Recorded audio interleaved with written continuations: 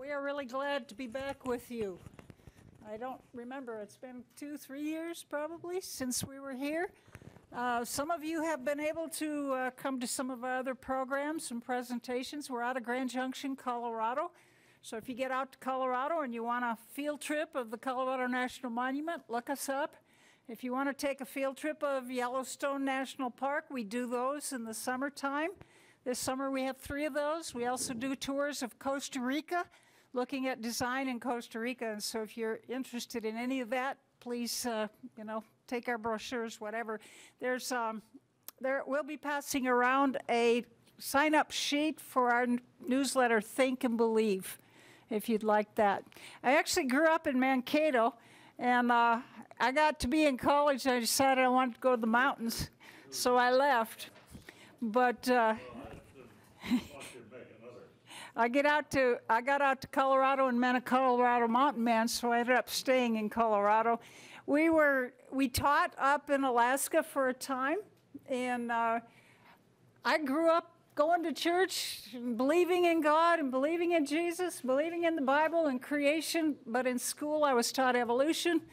I didn't know what to do with it, so I tried to just put a line down the middle, creation over on one side with what I thought was the Bible and what I thought about church and so on. But then on the other side, I also was learning evolution in school. And so on that side of the line, I put what I thought was science and what I thought the Bible taught. They didn't meet. That was in high school. In college, I went to Gustavus my first year, thinking that I would get good Bible teaching. And I ended up being told that Genesis is a myth. It was written for primitive people who couldn't understand the science of evolution. They told me the days were not real days. They were periods of time millions of years long, and that God used evolution as his method of creating. Well, at that point, that wall came down, right? I could believe them both now. God must have used evolution. I thought it was a good solution. For a while, it worked for me. I think it kept me from going totally into atheism. But my life was a mess back then. I really wasn't walking with the Lord. I wasn't following his ways. We got up to, I went out to Colorado State University. I got a degree in biology. Dave was studying for his degrees in mathematics back then. And, we both believed in evolution at that point. He became a believer in Jesus during that time, shortly before I met him. And after we started going together, we started reading the Bible, but we never did get to Genesis. I don't know why we didn't start in Genesis, but we didn't. But I think God protected us in that way, because I already had this compromised view of Genesis. It wasn't until we were teaching in Alaska. One day I was walked into this little secondhand store, and I found a book for 5 cents. It was called Evolution, The Fossils Say No by Dr. Duane Gish. Some of you remember the little teeny thin book? I got it for a nickel, and I read it, and I went, whoa, I thought the fossils proved evolution. They're the only hard evidence we have, right? I thought fossils were the best evidence of evolution. And then as I read it, Dave had a better background in geology and paleontology than I did. I gave the book to him, he read it, and we thought, this guy's either nuts or he knows something we don't know. We better start doing some studying. And as we began to study, we became more and more convinced that creation is true. And as Dave's going to talk to you tonight about the fossils, you're going to see that the fossils do not prove evolution. And in fact, they are now oftentimes thought of as an embarrassment for evolution, because they really don't, And so Dave will show you tonight what the traditional evolutionary model of fossils is, but then also an alternative model that fits with what the Bible teaches about creation. In the beginning, God created, right? Genesis 1 and 2 tells us how he did it. 6 days. He rested on the 7th day. We see that at the end of that time, it was all very, very good. But then what happened? Genesis 3 to 5, we learn about that, don't we? And we see how the fall came in. in Genesis 3 to 5. And we see the entrance of sin and death and evil. And as we have been going around now, this is next year will be the 40th anniversary of Alpha Omega Institute. And over those years, students usually have a problem with the idea of, well, if this was a good earth and if there's a good God, then why do we see so much suffering in the world, right? That's the second most common question or reason why students give for not responding to the gospel. First one being evolution. They think that, well, the Bible can't possibly be true. And so we learn about the entrance of sin and death and evil and suffering when we read Genesis chapter 3, don't we? But then we get to Genesis 6 through 8, we see evidence of the flood. And the Bible talks about that flood, but as we look at the world around us, we see evidence of that flood. Now, it took us some time to come to realize that. When we were in Alaska, there was a pastor up there who was familiar with western Colorado, where we come from, and he said to us one day, "Don't you just see evidence of the flood all over western Colorado?" Well, we were polite. We didn't laugh in his face, but we went home and we laughed. We thought that was the funniest thing. He believed in the flood, and he believed in the ark and all those stinking animals, you know? And we just ignored pretty much what he had to say. But you know what? The next time we got back to western Colorado, we went out on the desert. You know what we saw? Everywhere we looked, we saw evidence of the flood. Rock layers laid down by water containing what? Fossils. Yeah, we should sing that song tonight since we're in the choir room, you know? Billions of dead things buried in rock layers, laid down by water all over the earth, right? Isn't that what we see? All over the earth, you see evidence. These creatures that died in the flood that are contained in the rock layers. And then we also see evidence of massive, massive amounts of erosion. Very large canyons that have been eroded away, and other features that speak to us of the evidence for the flood. But biblically, where is that? Genesis 6 through 8. So we've got creation, we've got the fall, we've got the flood, and we see scientific evidence that fits with what the Scripture teaches. And then Genesis 9 through 11, what's the most famous thing in those chapters? Tower of Babel, right? And we see evidence. God said, spread out, multiply, fill the earth. And they said, no, we're all going to stay together. We're going to build a tower, a monument to reach to the heavens. And God said, no way, right? And he confused their languages. And you know what? When he confused the languages, he did a really good job. We've been blessed and privileged to be able to go all over the world teaching creation. And I tell you what, you get in a place where you don't know the language, and you just go, God sure did a good job confusing the languages. And so Genesis 1 through 11 is foundational, we believe, for faith throughout the rest of Scripture, and also for understanding science. And so tonight, Dave's going to specifically talk about the fossil evidence. I'm sure a lot of you have studied it, but maybe some of you haven't. And so tonight, we'll take some questions at the end. So if you have questions, go ahead and jot them down or something. And you ready? Yeah. Okay, well, it's good to be with you once again here, and we hope that you'll be able to enjoy what you're seeing here. And if you don't like the topic tonight, you can blame Julie. She is the one who chose that. Anyhow, so we really want to see the fossil record in light of creation. So what do the fossils say about evolution? And I say nothing, the rocks don't talk. But we do talk for them, don't we? We try to look at the evidence and see what we can see from it.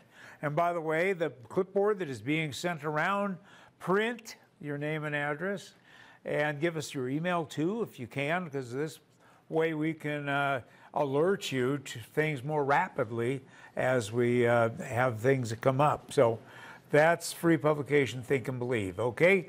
And basically, most of us are taught in schools and wherever else you look that the fossil record takes a great big bite out of the theory of evolution.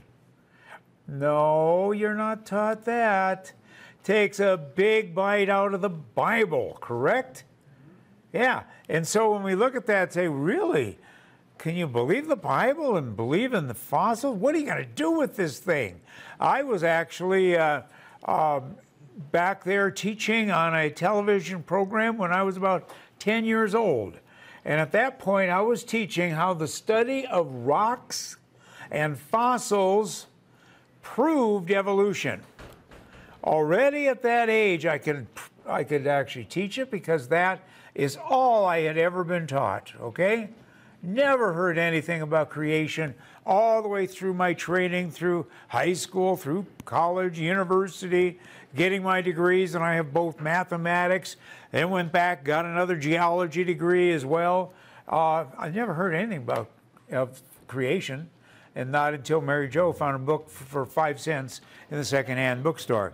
Okay, so when you don't have the information, what do? Do you throw out the Bible? Throw out evolution? What are the options, right? Maybe you can find a compromise, okay? Anyhow, and well, we tried that. It's called theistic evolution. That didn't work scientifically or even biblically. So what about research the evidence? Most people don't think about doing that, right? Look into it. And we didn't know to research the evidence until we picked up that book for 5 cents. And then all of a sudden it opened up new horizons, I'm going to say. And all of a sudden we said, we better really start doing the research here. And in fact, the more we started doing the research, the more Mary Jo and I evolved from evolutionists to creationists. And like she said, it didn't take a million years to do it, okay? But anyhow, in the process, we started finding out that evolution is not science. Oh man, try that at one on the university right out of the bat. You get things thrown at you sometimes, right? No, they're pretty tame, okay? It's okay. But it is not science. It is a philosophy, but it is posing as though it were science. This whole idea is the main pillar of what's called the naturalistic worldview. And that worldview says everything in the universe, from the universe itself to the beginning of life, to you, are all product of natural processes without ever there being a God or a designer present to help. It's all natural, and it's usually presented as atheistic, okay? So that's what naturalism is. We have to understand this is the worldview that is being taught to all of our students. And it was taught that to me clear back when. I didn't even know I was being indoctrinated in that, okay? So students are chained to this idea, partly because that's all they ever hear, right? They don't hear any other potential. And so then they're also taught, if you want to be a good scientist, you have to believe in evolution. You're going to have to shed this God thing. Have you ever heard that before? Lots of nods, okay? Of course you have. And here's Dr. Scott Todd kind of telling us that. Even if all the data point to an intelligent designer, such an hypothesis is excluded from science because it is not naturalistic. Yeah, it's not naturalistic, so we can't even look at that possibility. That was part of a court case. Well, here tonight, I'm going to be happy to say, thinking is allowed. You can think out of the box, can't you? And see if there is an explanation that does involve God. Wow, isn't that amazing? You know, Darwin published his book in 1859 on the origin of species.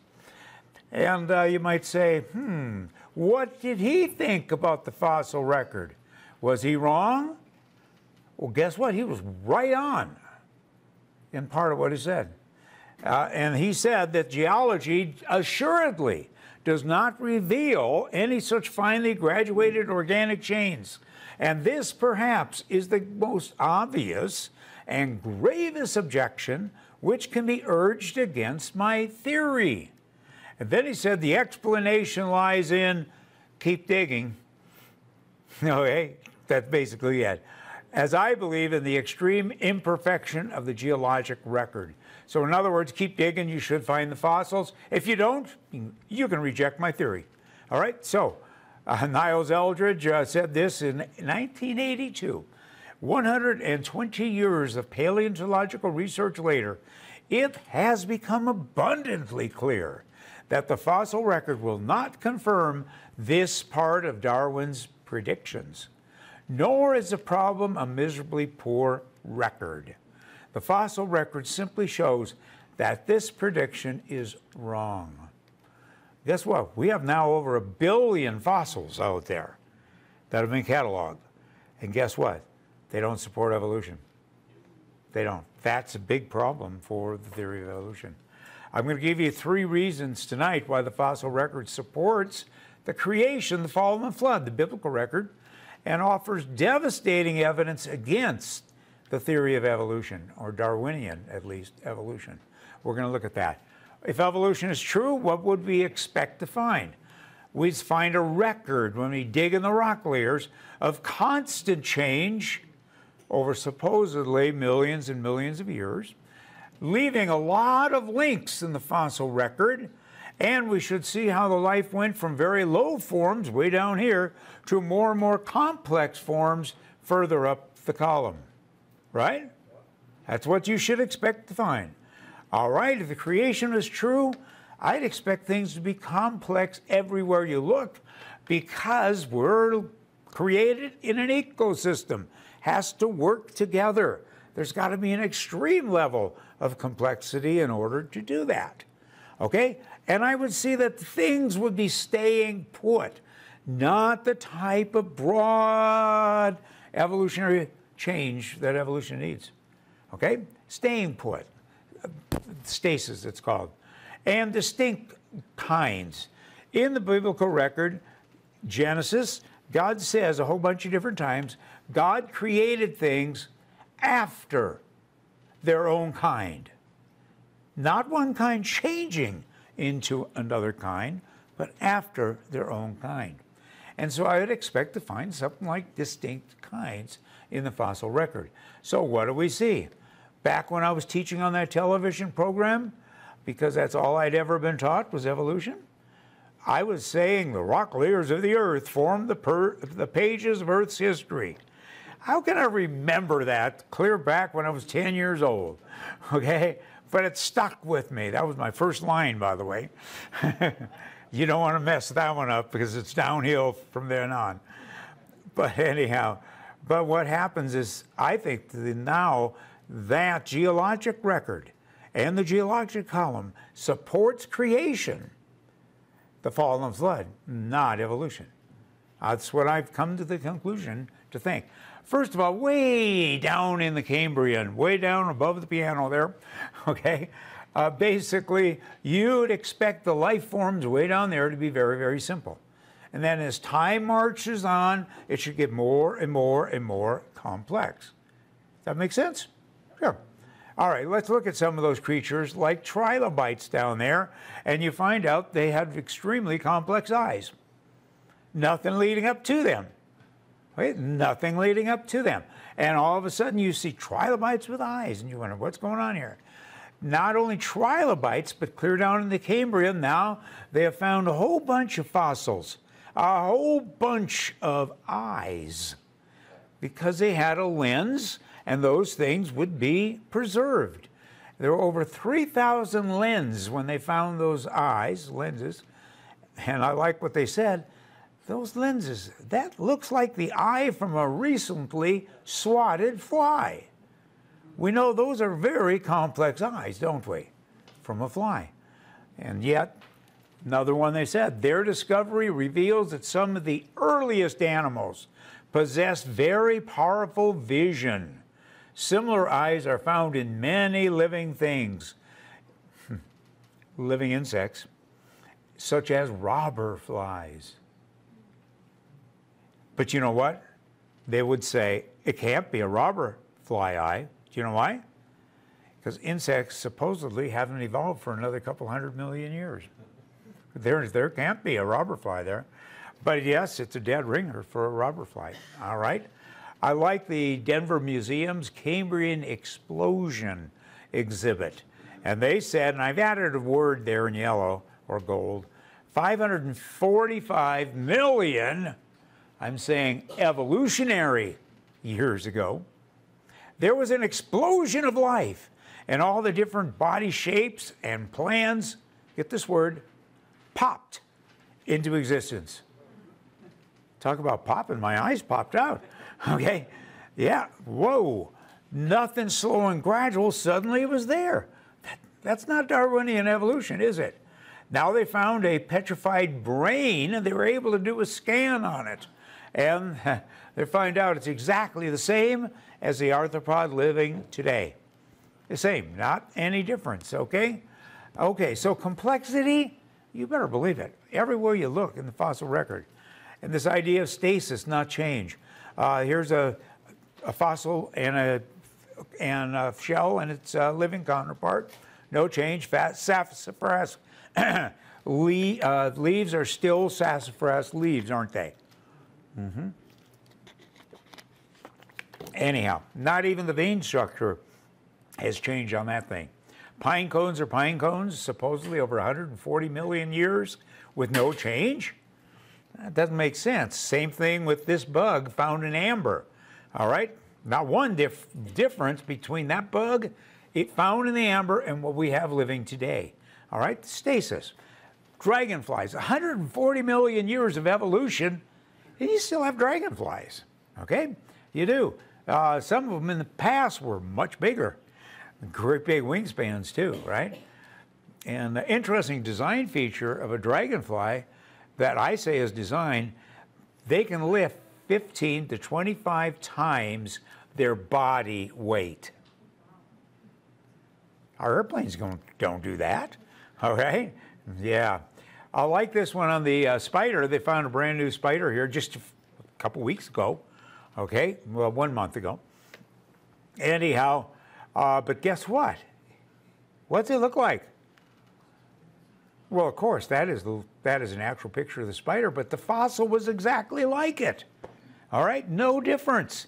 And so spiders have been spiders, except they were large. This one was larger than the living variety today. But so what? I can be in the fossil record, and I'm going to look at that shrimp there. And that one over there is very tall. They must be different species. So, no, you don't do that. Now they also found a 110 million year old, supposedly, spider, had reflective eyes that was actually preserved in the fossil. That was a 2019 fossil. And back, they found in 2011 a golden orb spider, and it's unchanged, supposedly, for 165 million years. And they made webs. I had read another place where they found a spider web that is on the Silurian Devonian border. That's way down there. And they say, I wonder what they used the web for. You know why they're asking that question? Because insects supposedly hadn't evolved yet. So I think I know why they use that web. And I don't believe in the idea of the evolutionary idea. But insects have always been insects. And when you find a fossil insect, we can identify it. Okay, I like this one in Denver Museum.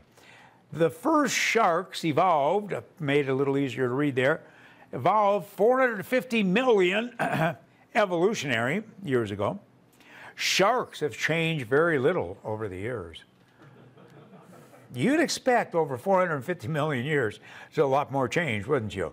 They actually found a living shark. It was swimming, pretty well ready to die here, but it was still living, and they realized, hold on, it's unchanged from the fossil counterpart, as near as they could tell, supposedly of 450 million years old. Unchanged. Again, we're seeing stasis here. Things are staying put. This is a fish that was found in the Cambrian way down there in 2014. They had advanced eyes, they had blood vessels, gills, digestive system, and muscular swimming. First of all, what do you see? Extreme complexity, correct? That's number one, you're seeing that. And things are staying put. It's still a fish, isn't it? So the coelacanth, as you all know, probably was extinct supposedly 65 million years ago. Had their heyday maybe 400 million years ago. And, but now they found it still living off the coast of Madagascar. And they've been doing a little research on that thing. It's unchanged from what they can tell from the fossil record, unchanged. And those two front fins, all the different scientists have been calling those proto-legs. Or should I say all the philosophers have been calling them proto-legs. What does that mean? On its way to becoming a leg. How do you know? You're not watching it. And then when they took the video of the living coelacanths, they found out, guess what? Looks pretty fishy. All right. That fin was used, what? For swimming, not for crawling up on land. Okay, so anyhow, when you find a feather in the fossil record, you can tell it's a feather, can't you? And we do find fossilized woodpeckers in the fossil record, unchanged. Okay, unchanged from what we have now. When we look at the fossil record, bats have always been bats. Over 1,000 bats, now 1,400 bats have been found. Not one of them is intermediate, showing how a bat came into being. Okay? All right, here's hummingbirds, are always hummingbirds. I like the reviewer here. The amazing thing about this fossil is that it's essentially a modern hummingbird. My mind is a little blown. And I love his humor. Where the whole hovering tribe came from remains up in the air. Oh, yeah, hummingbirds are hummingbirds, aren't they? Cats have always been cats. Here's the lizard, no change. It was found in amber. And we have the same species living today. All right? No change whatsoever. So things are staying put. Stasis, not a bunch of change. About the distinct kinds, we can quote a whole bunch of people, but guess what the textbooks show? It shows how one kind will change into another kind, like salamanders into mice. That's right. And the textbook will actually tell you this is how evolution takes place. Slow and gradual changes. And then they show you this great artwork. That's what you're looking at. You're not seeing the evidence. In fact, they didn't find anything in between but the salamanders and then the mice. Okay? Artwork convinces young people, like it did me, not the actual evidence. All right? Very important to understand. Evolutionist David Kitts wrote in the magazine called Evolution, he says evolution requires intermediate forms between species, but the study of fossils, paleontology, does not provide them. Interesting, huh? All right. He's an evolutionist, too. Arrow White, again, believing in evolution. He wrote a number of years back, but whatever ideas authorities may have on the subject, the lungfishes, that's your great-great-granddaddy, according to evolution. But he said the lungfishes, like every other major group of fishes that I know, have their origins firmly based on, what's that word? Nothing. Nothing. Nothing leading up to the lungfishes, supposedly your great-great-granddaddy, right? And then he said, as an evolutionist, I have often thought how little I should like to have to prove organic evolution in a court of law. Yeah. Okay, Stephen Jay Gould even admitted it too. He was a staunch evolutionist. He always believed in evolution. But he did admit the extreme rarity of transitions in the fossil record persists as the trade secret of paleontology. All right? So every one of the predictions that the evolution model would say about the fossil record Absolutely no. No, on every point. All right, and in the creation thing, what do we see? We see groupings of animals, but not one group changing into another group, changing into something else. Yeah, you see frogs, you see dogs and horses, etc., but not something in between. And that's what it says, Genesis chapter 1, after their own kind, 10 times. There it is, 10 times. All right. So every one of the predictions we might make from about the fossil record, from the biblical record, biblical creation, is yes, it fits beautifully. And you say, wait a minute. I've seen a lot of pictures in textbooks showing evolution. And I will have to say you're right. They were pictures, though. They were strictly pictures, weren't they? And so, yes, you do see those. All right, so anyhow, you see pictures of the horse evolution. Or you go to the Natural History Museum right here in Minneapolis a number of years ago. What did you see? Horse evolution, right? And it shows you how the dawn horse called Eohippus had a lot of spots. And this was out of a textbook, by the way. A lot of spots, then fewer spots for Mesohippus, and then modern horse with no spots. That's great for convincing young people that evolution is true. But what can you tell about spots from a fossil? Nothing, right? Not a thing, because spots aren't preserved. All right, that's it. There's a problem with the foot structure. They are still having a hard time getting around. And number two, how do you change from a browsing tooth to a grazing, or yeah, browsing tooth to a grazing tooth, leaving no transitions in the fossil record? The number of pair of ribs go back and forth without any pattern. It doesn't work, okay? You would expect the bones of present-day horse to be found on the very top rock layers, his supposed ancestors way below, right? But in the John Day country, now also in South America, they have found the bones of modern present-day horse in rock layers at and below his supposed ancestors. Now, you can't be your own grandmother, so there's got to be a problem here, okay? And by the way, the guy on the left, called Eohippus, isn't even hippus for horse. His correct scientific name is Hyracotherium. And we have living Hyracotheriums today. And here's one right here.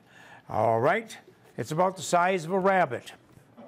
How would you like to put a saddle on that beast? You're not going to get too far, are you? Okay, anyhow.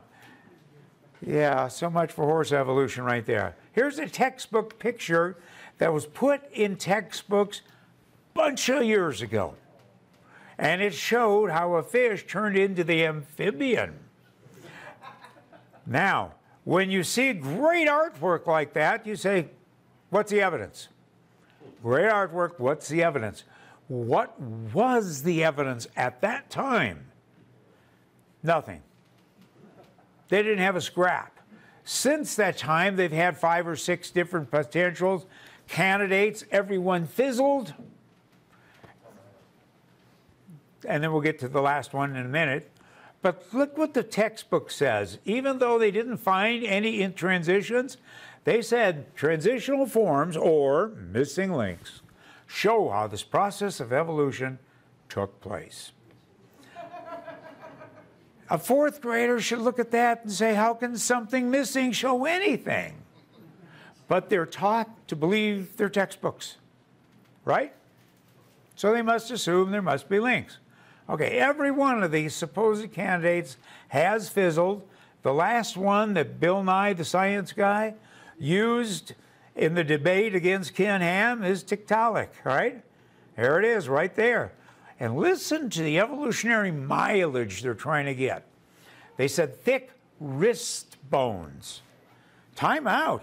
It's a fin bone. Why call it a wrist bone? Unless somebody's trying to draw you into evolution. Okay? Okay. But, you know, Bill Nye should never have used that, because by the time he used it, it was already dismissed. They were digging in Poland. They found a trackway of 4-footed creatures preserved in the mud, 4-footed creatures, and yet it was much older than Tiktaalik. And so you have 4-footed creatures walking around before the animal that was going to evolve into 4-footed creatures came on the scene. I like what Jennifer Clack here, University of Cambridge, said. We thought we'd pin down the origin of limbed tetrapods. We have to rethink the whole thing. Okay. This is out of a 4th grade unit study. Okay? There it is, right there. And it's going to show how the dog-like creature up on top eventually evolved into a whale. And that's what they're teaching. And that's what kids should do. They should laugh at that idea. Right? Should laugh at it. It seems ridiculous. And most young people will do so. And older ones, too. Well, there it is. There's the dog-like creature, and there's that whale. It's going to evolve right into it. All it needs is time, right? Yeah, right.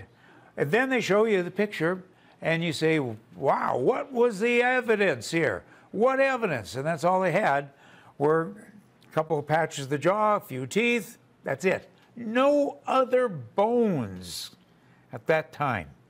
But look what the artist gives you. Whew. It must be true, right? So that is the first one in the lineup. Second one, Pakicetus. This was on the front cover of Science magazine. Wow, called Pakicetus, found in Pakistan, cetus for whale, okay? But anyhow, somebody should have looked at that cover and said, great artwork. It's not even that great. But what's the evidence? What's the evidence for that? It turns out the evidence that they had at that time were only 2 small pieces of jaw and 1 bone at the back of the head. Is that enough evidence to get all that information about what he looked like? Evidently not, right? Then they made that claim in that magazine that bones prove whale walked. Time out, they didn't have any legs, backbone, tail. How can something without any legs prove anything walked? Young people need to be asking those questions, right? And that's your job, is to go out and find some, and if you don't have kids of your own or grandkids, go down to the street and borrow some. All right, go get some. There's lots of them out there. This, again, now they have more bones for Pakicetus, and here's what they think he looked like. Anybody smell a long-legged rat? So my question is this: which is the best model? Was it the 1983 model or the 2004 model? In other words, will the real Pakicetus please stand up?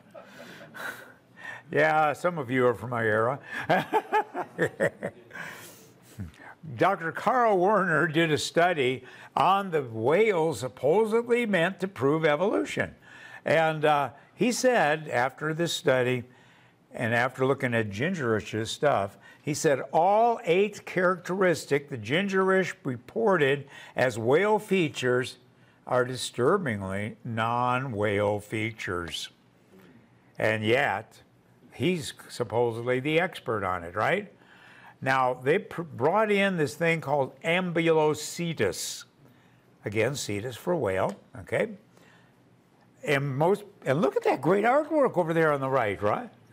Great art. That's even better than the last one. But great artwork, what's the evidence? Most people go to that museum and say, well, there is the evidence right there. But they didn't realize they didn't find the whole thing, okay? They still should have asked, great artwork, what's the evidence for that guy right there?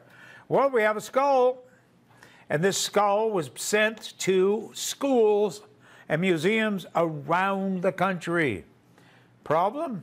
They didn't find the whole skull, as you would think when you're looking at that nice picture. No, actually, Dr. Hans Thuysen was interviewed about the blowhole and what they actually found, and he admitted they didn't find the whole skull, even though they shipped that model cast all over this country. All right? So what do you find? Only the portions of that creature that are dark in color. That's all you have. All right? And so that's not a whole lot, is it? Not enough. And by the way, they used to say there's some rudimentary legs there, or vestigial legs. And right there where the red circle is, you say, see those bones? Those used to be legs. And that's what the icon was for years and years and years. Okay? Those are legs. So we know whales used to walk on land. Turns out in 2014, researchers, here's what they said, turn a long accepted evolutionary assumption on its head. And by the way, this is not from a creationist publication. Notice in the bottom, USC, that's University of Southern California news release. Okay? That's what it is. And that was in 2014. And now, what have they figured out is very important. Let's just leave it as in the reproductive cycle of the whale. All right. How many have heard that dinosaurs evolved into birds? Yeah, there you go. Got a lot of hands coming up. Well, yeah, that's what we're taught, isn't it? Remember those nice pictures in National Geographic? Then they give you a beautiful picture inside. They show you the fossil. A lot of people don't know it unless you get into studying it. But that guy on the upper left that was in National Geographic, it turns out, was a hoax. Nope. Newspaper article disputed it a number of years later. And sure enough, they found out whoever put it together and sold it to a museum put together 5 different skeletons. 5 different ones. And then sold it and made a good profit, okay? And so unfortunately, that's what happened. Pretty soon others began to fall out of the sky too. You know, when they put these pictures in National Geographic, Storrs Olson, who was a bird expert at the Smithsonian Institute, put it this way.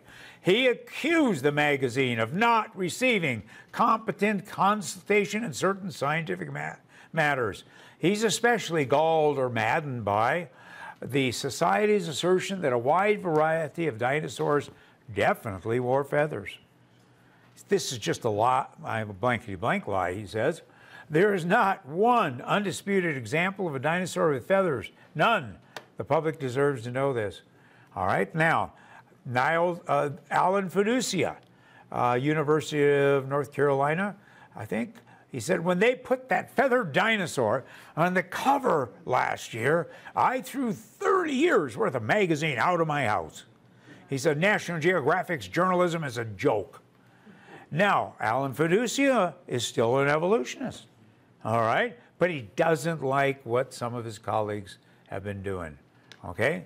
He says the hair-like filaments that accompany some fossils come from beneath the skin. I can duplicate the effect by skinning the tail of a modern lizard. Don't do it at home, okay, kids? It's not a good idea, especially on the kitchen table. Mom didn't like that. Okay, another one fell out of the sky. Okay, another one, they added a tail to the fossil and then sold it to a museum. National Geographic had this nice picture of how a leg is going to turn into a wing, and actually shows the name of this dinosaur that supposedly was associated with that. Well, guess what? What you're looking at on top is great artwork. And it's imagination is what it is. And they show you exactly what's going on until you get the modern birds. But there is a problem. That's not the order they found these in. We have an artist that worked with AOI. He still works with us, but in a different capacity. But anyhow, there's the real order. The real order. And sure enough, guess what you find here? You find modern birds way up there where they're supposed to be, kind of flying around today.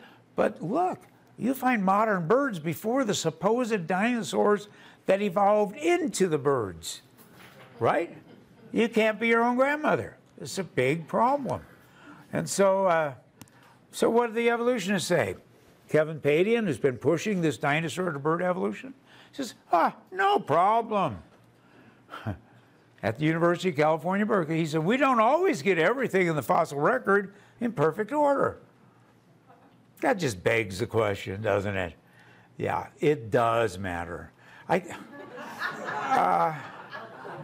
Can you imagine what a half bird, half dinosaur just might look like? Huh?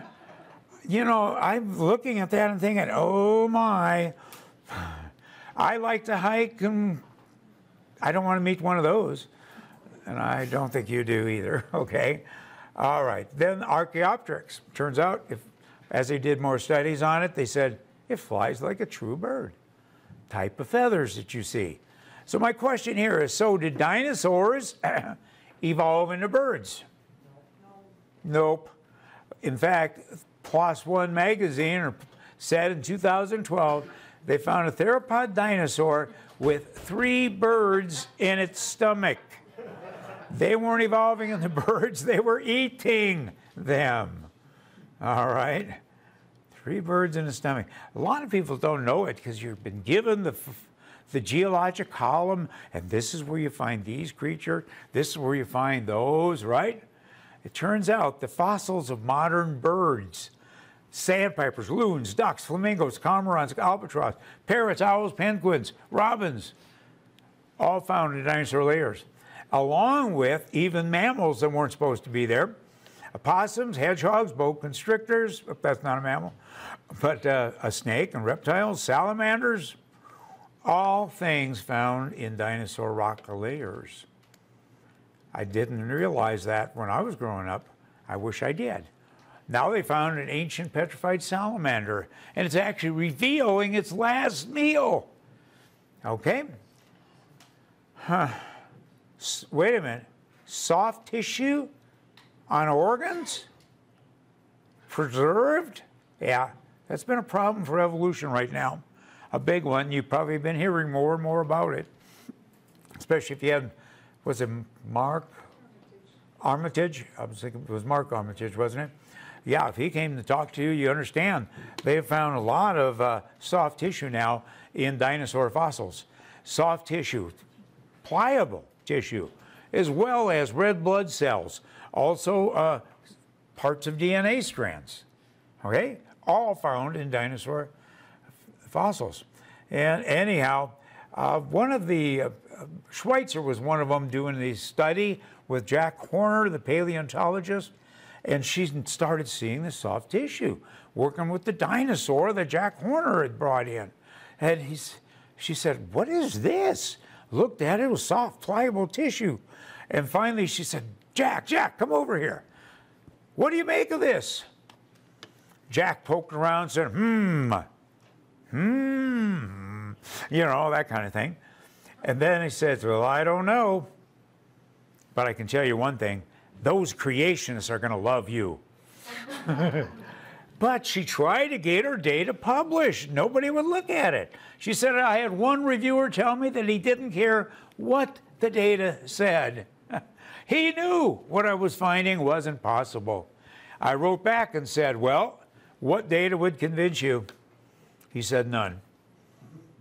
Hey, we had the same thing happen. We were speaking down in Iowa, had a meeting with a professor from 7 o'clock in the morning or in the afternoon to midnight. And finally, we asked him a question. What data would convince you? He said, absolutely nothing. Same thing, right? We should have asked him that at 7 o'clock. Saved a lot of the evening, okay? But we see this sort of thing all the time. Okay. All right. So now they're finding a bunch of soft tissue in the dinosaur bone. We had a professor at the university that actually stood up and said, oh, it's just biofilm. That means it came much, much, much later, okay? It wasn't part of the original fossils. But now that was proven wrong, okay? That was wrong. And they know it's soft tissue.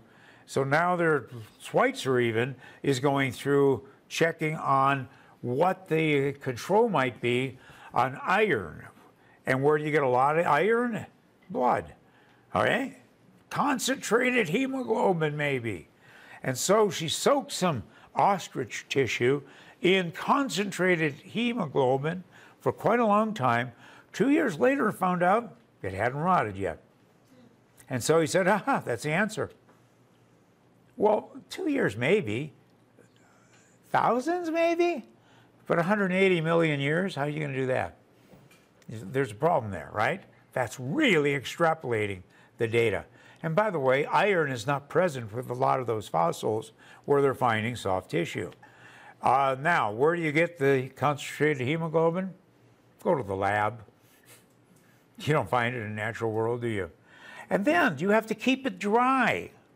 You have to keep it dry, but you have to bury it deeply and rapidly. And most of these dinosaurs, you know what they're found in? What us geologists call fluvial or river bank deposits. You're not going to keep it dry there, are you? No. And so there's problems even with that particular research right there. All right. Here's another one they found now. They said over 500 million year old creature. Okay? 500. It's still soft tissue. How could that happen? It's hard enough just to think 10 years, isn't it? Let alone all those years. They have found pliable reptile skin and dinosaur skin. What I like about that, when I look at it, I don't see feathers. But you know what? I have no problem if they find a dinosaur or something like that with a gorgeous headdress of feathers. I have no problem with that. I just have a problem of putting feathers on him or it before, or if they didn't have it, okay? Without knowing, just slapping feathers on them. And that's what's happening a lot today. And that's what you see in many museums. Okay, now we're talking about dinosaurs. Should I even mention these? I'll just mention it. We have a lot of dinosaur bones. When I was a kid, I used to hunt petrified dinosaur bones. Did you know that? I did. In fact, when I was a kid, I polished a lot of petrified dinosaur bone. Cut and polished it. And we made jewelry out of it. Okay? And I remember when I was doing that, a few times, I'd be grinding along, and I get this horrible rotten egg smell. I'm grinding through rotting flesh. The significance of it never hit me. Never realized the significance. There's no way that could be so many millions of years old. Okay? That would have been the natural conclusion. It might mean that dinosaurs were much more recent than we are taught. And that goes along with some of the things that we're seeing around the world, pictures coming in. Now, they're pictures. But Marco Polo visited China, 1271 AD, reported the emperor raised dragons to pull his chariots in the parade. I go to the university, I ask them a question. How many here believe in dragons? Maybe one hand inside of his shirt. Afraid to admit it. Maybe. But then I give them the classical definition of a dragon. A dragon was a large reptile. Now, how many of you believe in dragons? All right, you know. Okay. But that's what they were, large reptiles. Now, the question is, what were those things? What kind of large reptile do you know about? Dinosaurs, right? We believe they were reptiles. You go to the Natural Bridges National Monument. I like taking students there. We did lighten that up so it's easier to see. But what is it? Dinosaur, okay? About 1,000 to 2,000 years old on the cave rocks in Utah, okay? Here's Arizona, Havasu Canyon. Look at that guy. It's a dead ringer for Edmontosaurus, isn't it? That we know in the museum. That guy is out of an Asian collection about, I would say somewhere around 1400 AD. The thing is, it's a dead ringer for Oviraptor in a clay. Dead ringer for it. Okay, here's the Amazon River Basin. These guys are hunting something. What is that creature down there? Kind of looks like a sauropod dinosaur, doesn't it? Maybe, huh? What are these guys hunting? Is that big bird from Sesame Street, or is that Crithosaurus? You just don't know, do you? You don't know. Here are sauropods on an ornamental box, very ancient. It looks like dinosaurs to me. The Mesopotamian seal, more dinosaurs, and there's probably the type of dinosaur it was. Okay, now here's from Bible.ca, and you find out what is that thing next to his head. Let's look up a little closer. Looks like a stegosaurus, right? This is on a temple about 1,000 years old. Okay, and in Cambodia. I have a feeling they were seeing those things in the jungles of Cambodia. That's my conclusion, okay? Down in Mexico, they find a lot of figurines of people with things like stegosauruses, pterodactyls, etc. All right, in 1496, Bishop Bell was buried in Carlisle Cathedral, and there was a brass engravement all the way around that looked like that dinosaur right there. Yeah.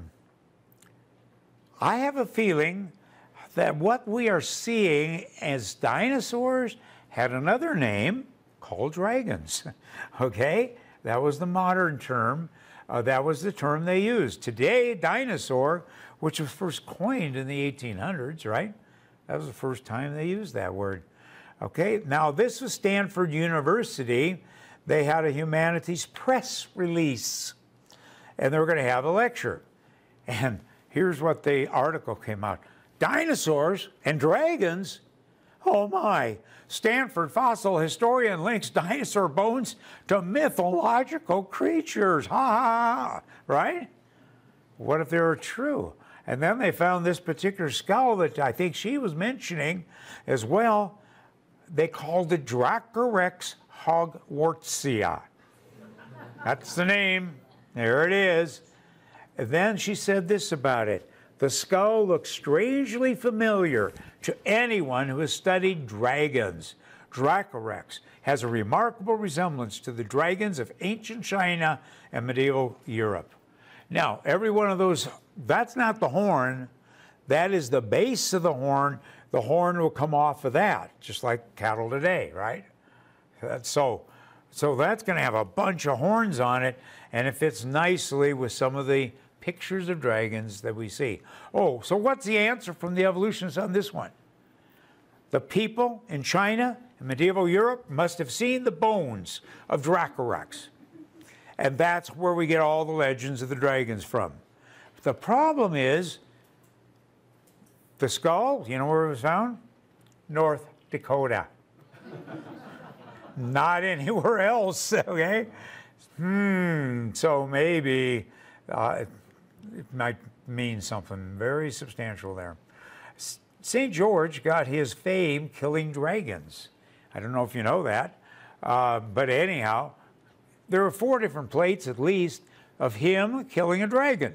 Every one of the dragons looked like a type of dinosaur that we have in museums today. So maybe so. Okay, some important books for you right there on our book table. Are the dinosaurs, the DVD, Dragons or Dinosaurs? It's a documentary, and that one you might really enjoy. And I love that one on the bottom there. That's a fun book for kids, but it turns out the adults love it too. Okay, all these little windows, you open the windows, you get more information. Yeah, but anyhow, I have that book right here too. And National Geographic. Talk about artwork, right? Here's their picture of what man used to look like. It's a great artwork, isn't it? All right, great artwork. All right, he's told to a textbook. You see all these monkey-like creatures turning into people. And you say, great artwork, what's the evidence? What's the evidence for that guy in this bottom left? What would be the evidence? You'd hope they had the whole skeleton. And when I ask children about it, when they see it, they said, oh yeah, they would have had the whole skeleton. Yeah. I said, no, they didn't. All they had was a skull cap for that guy. Just the lid. okay, of the skull. Nothing else. Now, is that enough evidence to get that artwork? No. It's the artist working with the scientists that convinces young people of evolution, not the actual evidence. And we have to understand that. And they can get in trouble doing that too. This entire scene, wow, great artwork. What's the evidence for him and her? Turns out all they had was one tooth. Yeah, I like to say one tooth, the whole tooth, but nothing but the tooth. Anyhow, but I guess truth doesn't matter much anymore. Anyhow, does it? So, oh, what's the evidence? By the way, that tooth wasn't even a human tooth. It belonged to a pig, they found out. Yep. Yeah, Piltdown Man was nothing but a hoax. Somebody took the jaw of an ape, filed on the teeth, put it together with the skull of a modern man, then hid it for a scientist to find. And sure enough, they found it, they took the bait, and here's what they thought he looked like. Okay. All right. No, this is what they thought he looked like. Piltdown Man. Problem is, this stood as proof for human evolution for decades in the textbook. 60, 70 years later. But within 2 decades of when it was brought in, they already dismissed it. They knew it was false, but try to get it out of the textbooks, okay? Or the museums. It's still in the museums, some. All right, this is Rhompithecus, 2nd grade book. Did you catch that? 2nd grade book, used in the Grand Junction area. Kids are being indoctrinated at young ages. Dinosaurs, where do they start getting indoctrinated into evolution? Kindergarten, 4 years old. Yeah. Well, a 2nd grader should say, hey, great artwork, what's the evidence?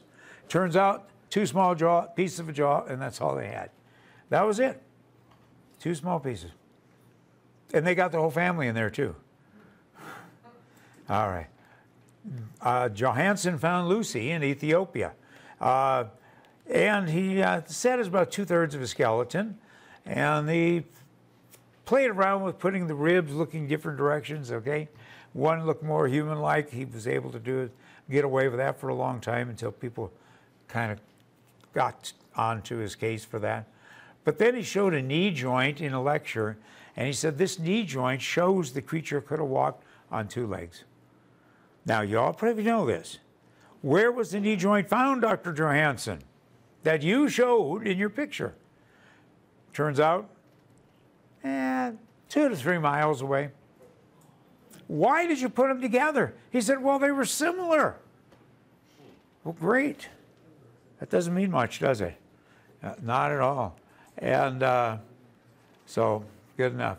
Did you notice Lucy didn't have a head or hands or feet? You go to the Denver Museum, what do you find? Or the one here, probably the St. Louis Museum is the one in the upper right. Yeah, you got a gorgeous face for Lucy there, right? And now he's hanging on with his hands, hanging on with his feet. Great artwork. And this convinces young people that evolution is true. And your job is to convince them that it isn't, okay? Lucy, the French Academy of Sciences said this clear back in 1999.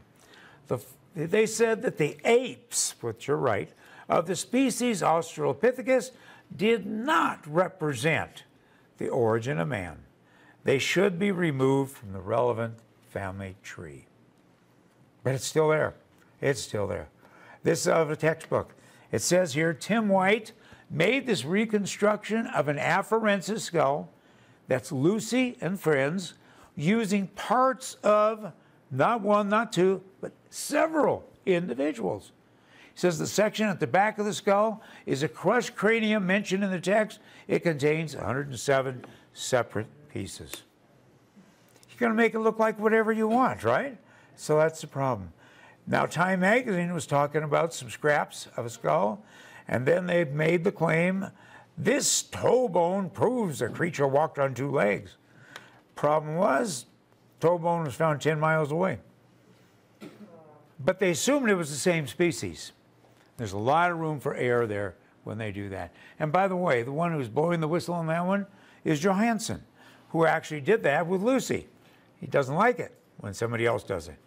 All right. Now you might write into Ida or maybe Artie, both introduced in 2009.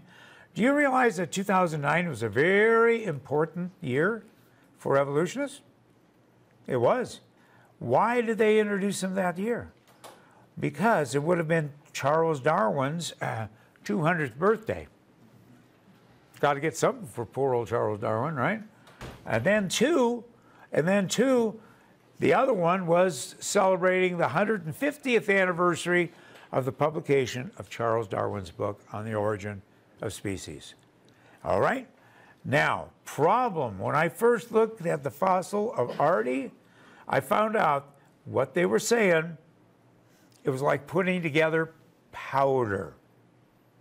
That means you can put it and make it look like anything you want, right? That's basically what they're saying here. All right, so putting together powder. And I also looked at that and said, ooh, Artie, what long arms you have. What is it? Knuckle-walking ape, probably, if it's anything. But then again, they never had the whole skeleton like they show you. In fact, they have a, see that skull in all the different colors of Artie? Different pieces from 32 separate individuals. Composite. All right, many things wrong with that, and we're not going to go any further on that one. So next time they come up with something new, like Naledi. Oh, September 2015. Okay, what you need to do is say, wait and see. What are the journals going to say in 2 years? Or even 1 year? And then later they came up, they thought this is a great link. Portions showing indications of iodine deficiency, many bones broken in the same spots. That was the hunted, not the hunter. Why? You're getting the bone marrow out of there, right? That was considered a delicacy. Drastically younger than originally thought. Crushed bones, fragments. They were hit on top of the head, and indication of sediment transport causing mixing. And so basically, if you want the latest that I know of, that's really good, go to the book here, Contested Bones. Okay? Includes the latest on human evolution, all those that I mentioned already. Another wonderful book. Remember that Evolution, the Fossils Say No? This is much better. Okay, it has wonderful pictures in it, all the way through, glossies. We have that one over here too. The Fossil Record, Dr. John Morris and Dr. Frank Sherwin. Okay, so the next time you see a new face on the block, you have to ask some questions. Do they really know that? That's great artwork, right? Then look at those skulls. Oh, they're showing you the skulls. And then you ask another question. Is it a composite? Is it a composite? Every one of those skulls are composites, by the way. Okay? Composite, put together from several pieces. All right? And so important to ask the question, what's the evidence? Is it a composite? Etc. And when you do that, and you teach your kids and your grandkids and the kids walking down the street, then you're gonna get somewhere, possibly. Okay? So, what do the fossils indicate? We see complexity everywhere we look, don't we? We see things staying put and distinct groups. And we see evidence of rapid burial. That's another lecture I'll be doing at the University of Minnesota on Thursday. Okay? It's the evidence, geologic, archaeological, cultural evidence that there really was a flood. All right? That's coming up on Thursday. Let's see. Wednesday night at the university, there's a couple flyers on that table. We'll tell you where to get it. But that's all I have seen. Are there more? A couple of flyers. Tate Hall at the university, room 105. Starts at 7 on Wednesday night. Mary Jo and I will be talking about the amazing evidence of design as well as the best proofs of evolution from a biological standpoint fail. Okay? She's a biologist. And she's convinced me living things are more exciting. And I love the design. Okay? I love the design. And then Wednesday night, you're going to see a program very similar to what you just saw. Oh, Thursday night. Thursday night. And so Thursday night, same room, fossil record. Okay? And so I encourage you all to come out. Friday night is the flood lecture. Okay? So very much. All of what we showed you, even with the fossil record, supports the creation, the fall, and the flood. Now, anyhow, so make sure you visit our website, discovercreation.org. If you have a question that you don't get answered tonight, send it to me at davenutting@discovercreation.org, okay? So that's what you want to do. So very important to do it. Mary Jo mentioned that we do have a Costa Rica tour. That's coming up February 25 to March 5. If you're at all interested, give me your address and I'm going to send you information real quick, okay? All right. Yellowstone tours, 3 of them next summer as well. So the Costa Rica, amazing design in Costa Rica. Absolutely amazing design. And you guys were at that Costa Rica tour. Is it worth going to? Definitely. Yes, definitely. This last year I had everybody arriving for the tour. The tour was starting on Sunday evening. Saturday night, I ended up in the hospital in Costa Rica with COVID. Mary Jo and I missed the entire tour, but we've been training Oscar and several others down in Costa Rica, and they were able to take over just like that. Oscar did a great job. As you would expect, he probably could. All right? But anyhow, we missed the whole tour. But about the day that the tour ended, guess what? I felt 100% perfect already. And I was ready to go do the university speaking and some of the other church speaking. So not a whole waste, okay? So anyhow, so Yellowstone, if you've never been there, even if you have been, you need a creation tour there. It's amazing, okay? Amazing one there. All right, I already mentioned these books here, and I'd highly recommend it. Okay, so we do have a DVD series over there too. That's good for 4th grade through adult Sunday school classes. Special price. Yeah, I know it says $50 on there and $5 on the study guide, but you get the whole thing for $35 tonight. Okay, I highly recommend it. And by the way, it would really be a help to us if you're thinking about buying some books.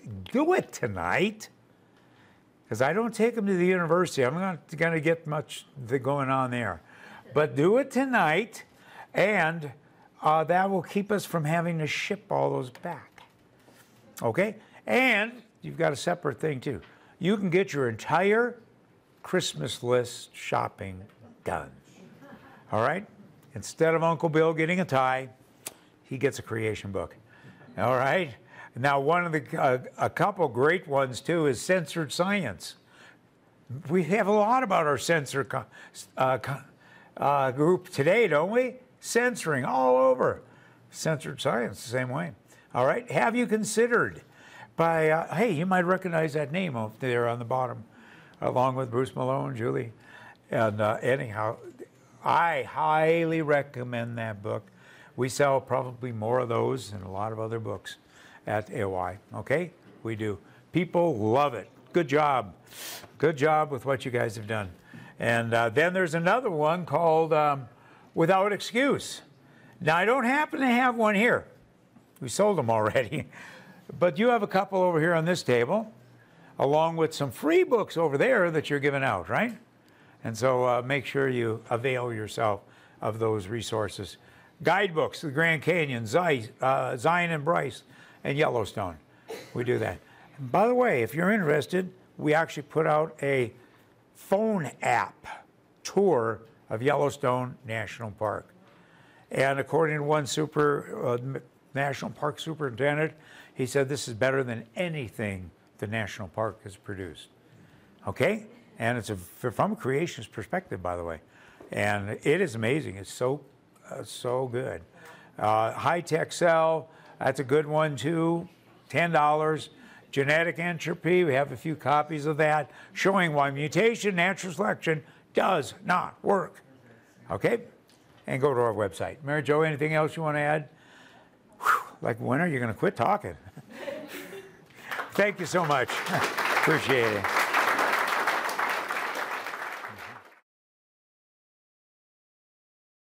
Go ahead.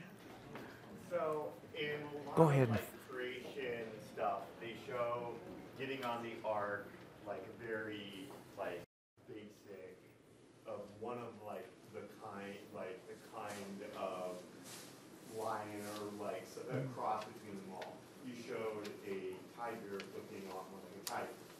Would you expect that they took more like tigers and stuff like that on the ark, or a more basic kind? They probably took a basic kind, and I'm not sure what that kind would have looked like.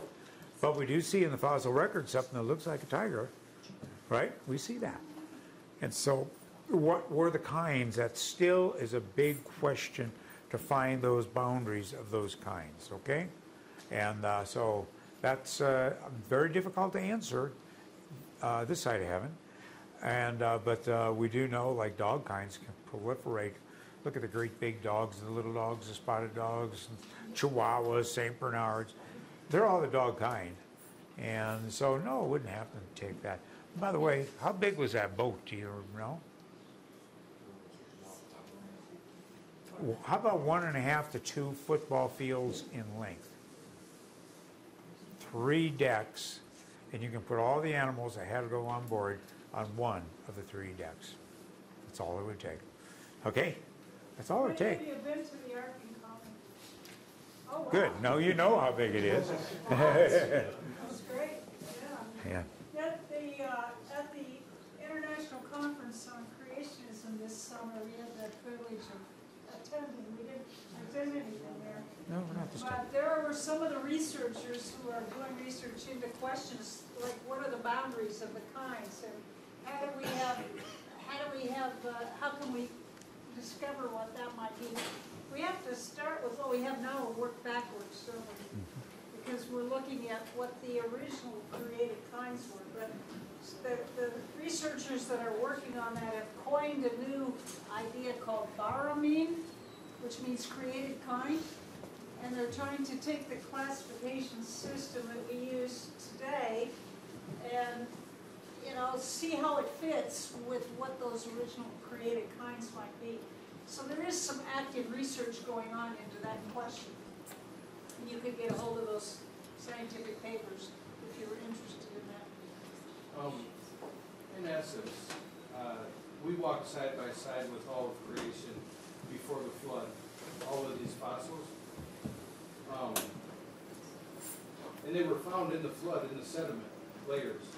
How come there's no humans in the sediment layers, no human fossils?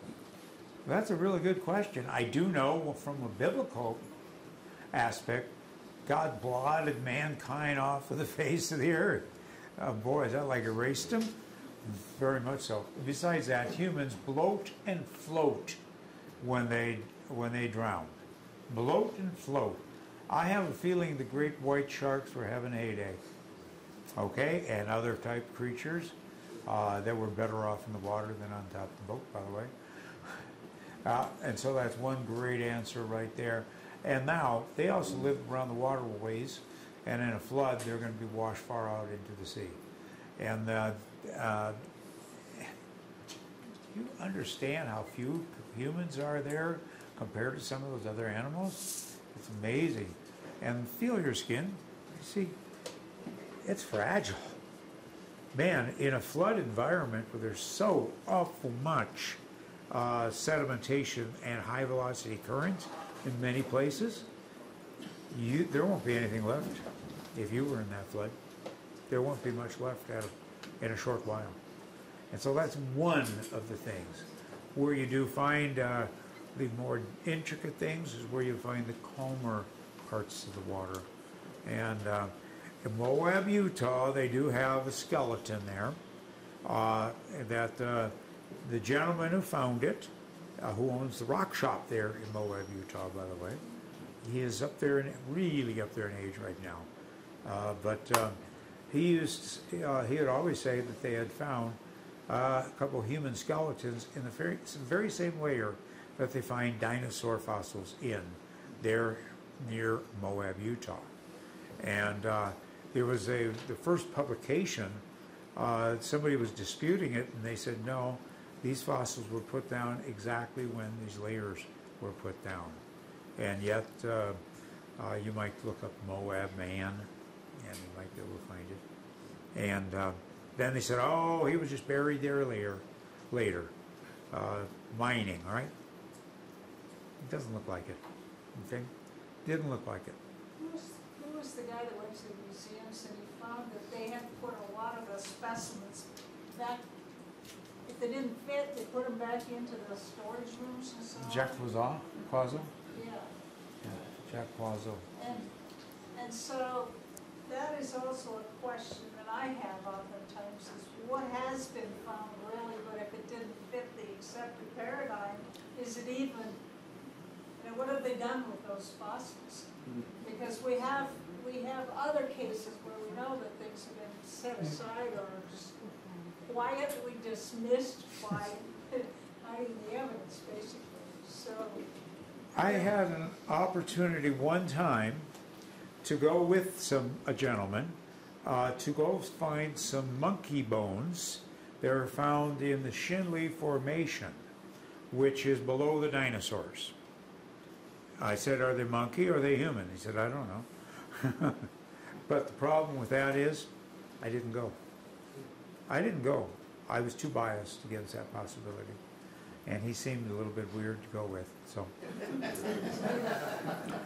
he was a creationist. He must have been.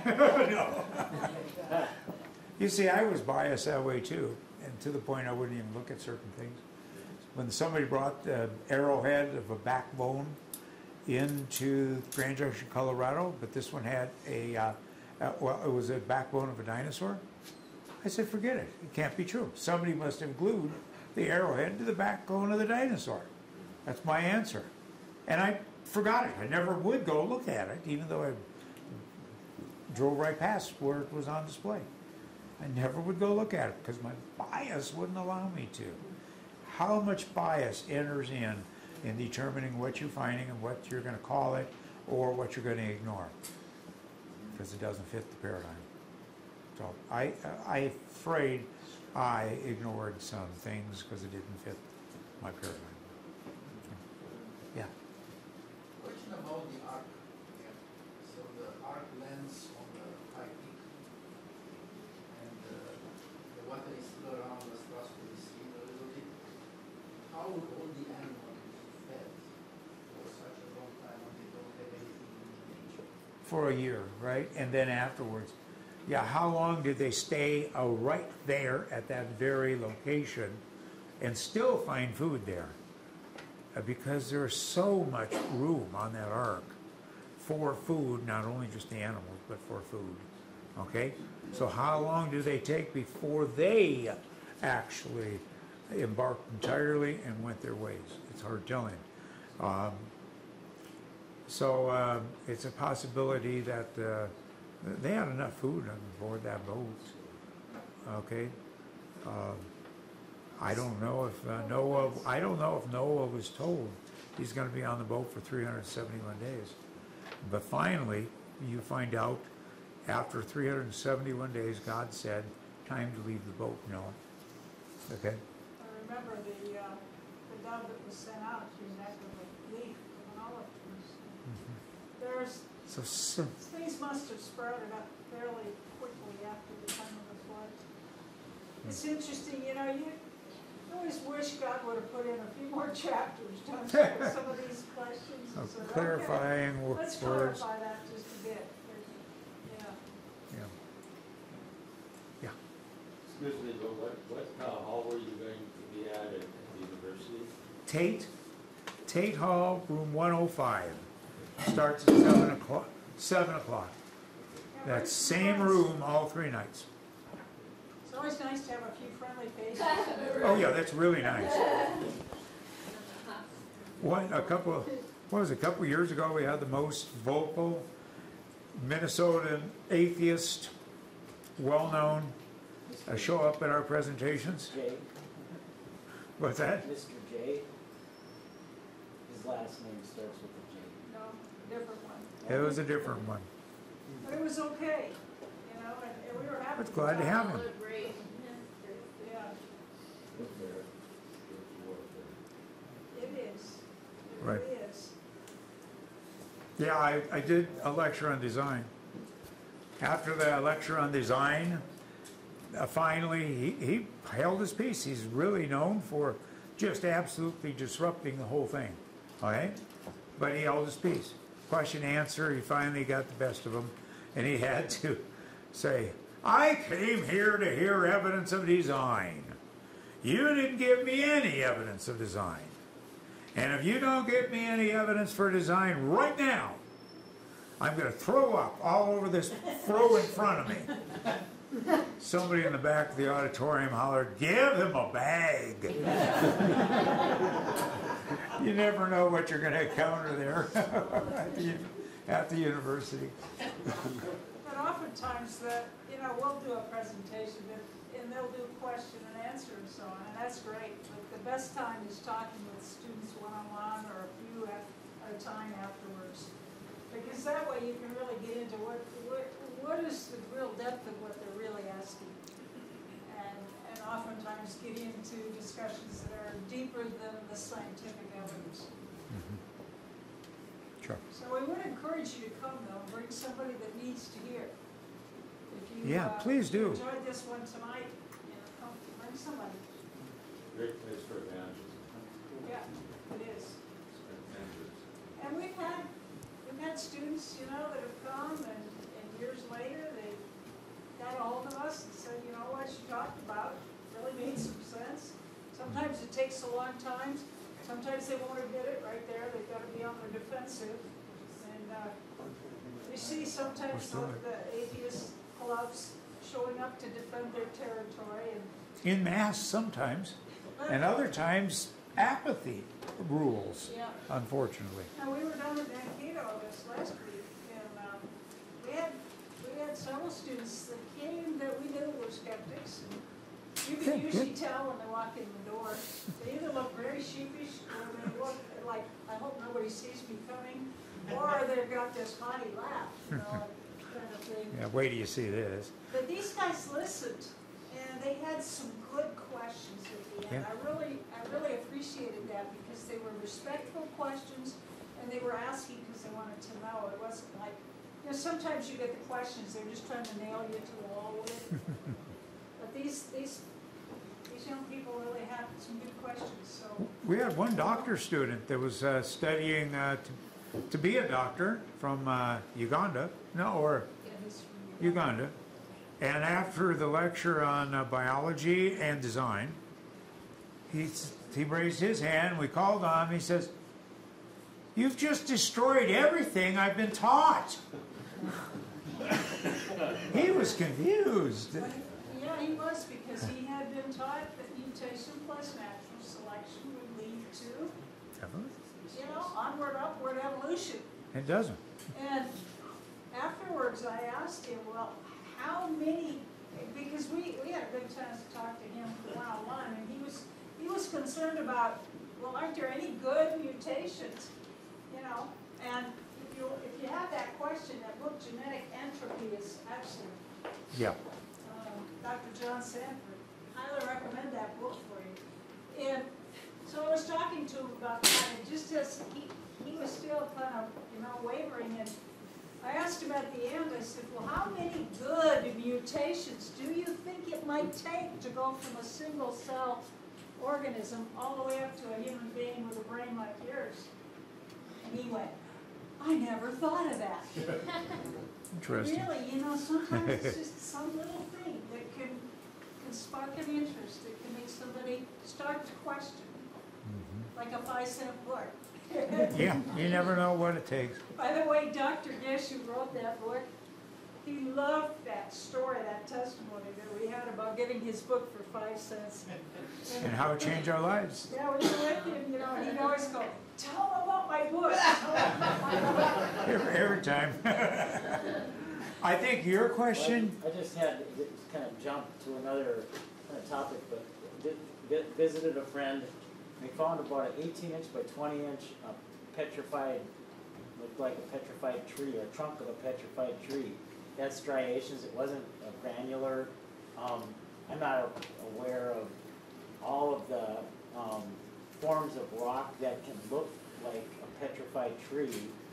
But it looked like a petrified tree, and I was wondering if you're aware of any natural event other than the conditions that existed at the time of the flood that could have occurred.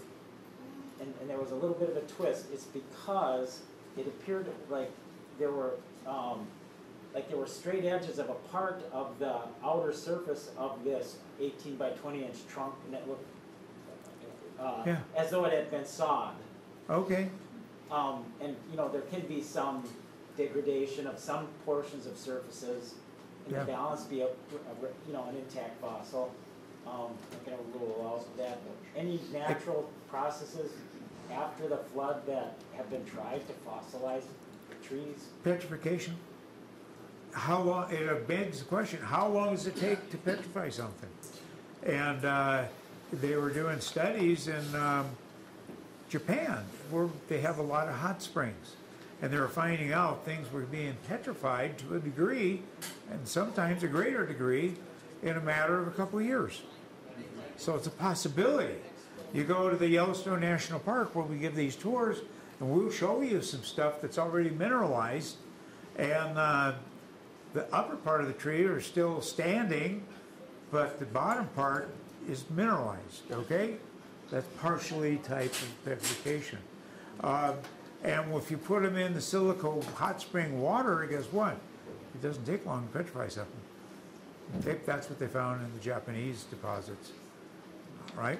Now, I'd love to see a whole lot more research done on that one, because I did some quick calculations, and my calculations were showing that the petrification, once it started, the amount of petrification over time was going up exponentially. Okay?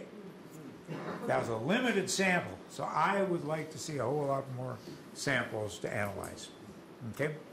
So, if somebody knows about that, I'd love to know more. You can also look at Petrified National Forest, they call it, down in Arizona.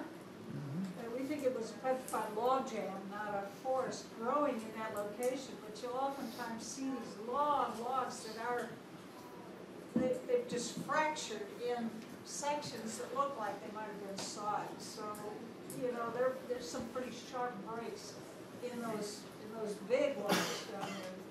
Oh yeah, well that is a possibility. Good sharp breaks, just due to the cracking of those big logs.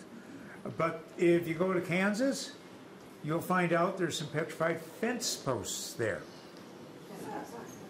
And there are petrified fence posts other places with barbed wire on it. So you see it doesn't take long. If there are more questions, people can stick around, but I know it's warm in here, so we're going to officially end the meeting. Give you some air. If you have more questions, you can stick around. Thank you.